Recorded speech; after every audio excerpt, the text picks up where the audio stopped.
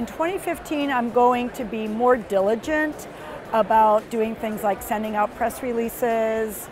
And so I just want to get more disciplined about social media and PR. We have fantastic people. The beauty of it is just watching them take over. And it's their ideas, it's their decisions. It's no longer just my family's ideas and thoughts that are driving the business. It's starting to transfer to other people.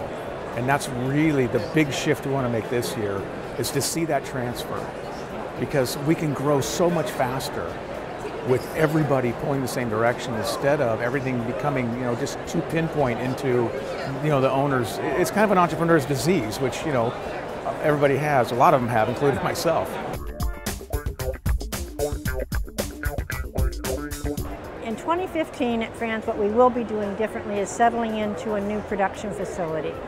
We moved in, we were in production for the last 3 months of our holiday season, but we have a lot of work to do to get all our systems, really functioning as smoothly as they were before the move. So that's really occupying us, but we're so excited to finally have more room and be able to produce exactly the way we want to. In 2015, we're going to make some changes to our sales staff. We're going to increase some of the sales team focus and segment out what people sell to what departments and what stores.